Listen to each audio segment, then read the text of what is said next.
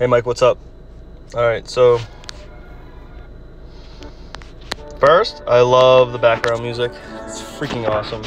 All right, so when I'm looking for the unrack, I'm looking for the bar to travel downwards towards your hip. You do a pretty good job there, but look how high the bar is compared to the J-hook. I think you could raise the J-hook up 1 or 2 notches.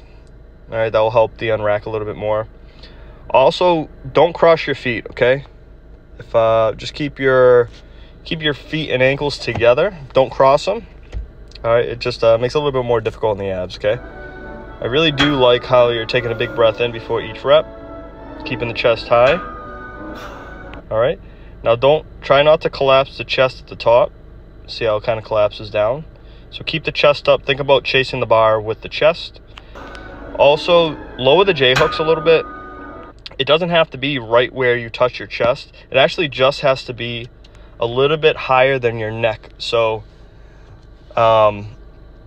just in case you fail, you could bring it down, roll it up to your neck, and then slide out. So yeah, setting the J-hooks right up where the chest is. You know, you hit it a few times, so just lower the J-hooks a little bit. Yeah. All right, for the overhead press,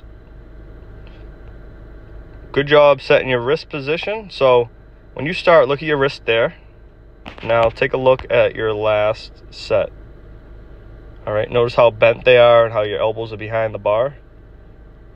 Okay, this is the beginning of the last rep too, okay? So elbows need to be in front of the bar the entire time. Now when you press, look how your hips slide back and the bar goes out in front of you. So you want to get the hips forward when you start, okay? Get the hips forward and the chest up and actively press back. So get the hips forward, legs tight. Hips forward, legs tight, up to the forehead, and then press back, okay, man? Also, make sure that you're setting the wrist position in between every single rep. As the set goes on, you're gonna get tired, so. And these band pull downs look pretty good, man.